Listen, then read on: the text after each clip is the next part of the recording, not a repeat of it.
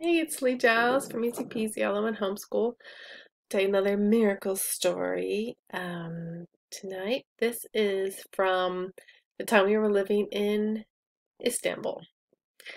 And my husband had left his job because he felt led to.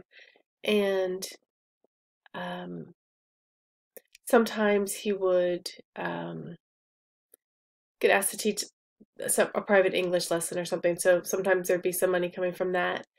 Um, but we didn't have any regular income, and there was no regular support coming from America. We had left that system of raising support. Um, you can read the whole story on the site, and I will put this on the blog as well. Um, so eventually we ran out of money, which was expected. um, when we did it, when he left his job, to us it felt like stepping out of the boat, if you know that Bible story.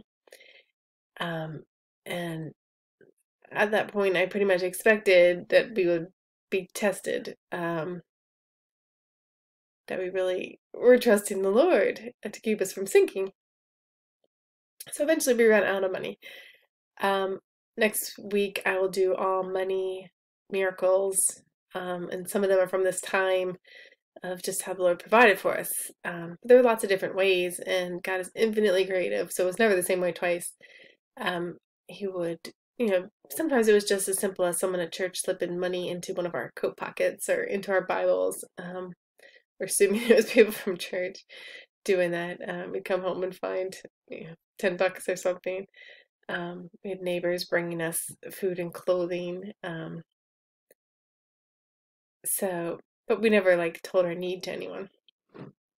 We didn't ask for anything, and we didn't send out. We weren't doing that whole system. There were no prayer letters going out saying, "Pray that we have enough money." Hint, hint. So it wasn't anything like that. But occasionally, someone would send us money. Just say the Lord. Feel like the Lord's telling us to send money. Is it okay if we do that? And we'd be like, you obey, do what you have to do. So we were down to nothing. It got to the point we had used up everything in the house. My daughter asked repeatedly after this time period, can we go back and do that again? That was so much fun. Trying to use up every last thing in the house. So it was never a time of lack. It was never a time of worry and scared. My kids thought this was the best time ever. But we got to the point of having one coin left. And so I was sitting there, we're out of milk, we're out of bread, don't have any flour. Do I buy bread in the morning for breakfast? Or do I buy a little, pint of milk? Because we were out of milk and I had a 1-year-old who was going to want milk before bed. I decided, in retrospect, I wish I had bought the milk just so I could say we were completely out of money. But I decided breakfast was better, share bread with everyone. So the first miracle was that the 1-year-old didn't ask for milk before bed. I was expecting him to cry. So there was never any, the kids never missed anything. He never cried for his milk. He just went to bed. But after he went to bed, my husband's like, well, I want to check the bank account one more time. 10 o'clock at night, before we go to bed, let me just check the bank one more time. Now, if someone happened to send us something, I don't even know that they would send it right to our bank account. But anyway, they had, if someone gave us something, it would end up going to pending balance, and it would take a few days before it was available to us. But he checked 10 o'clock at night, and there in the available balance, direct deposit, as if someone walked in and put cash in the bank for us, was $1,000. Now, because of where we lived, in a ghetto area and just around the world, $1,000 was a whole month's income for us. So just like that, I mean, we had bills due the next day, very dramatic, last minute, um, rescue by the Lord. Um, you know, the only people with our bank information were my parents, and like a ministry that we had given to, and they took stuff out of our bank account. Like I even like contacted them and like, did you send anything?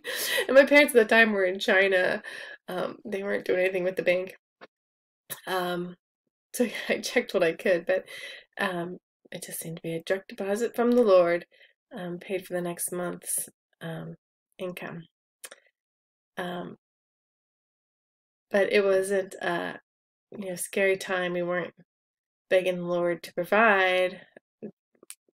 I remember saying to my husband, "This is it. This is it."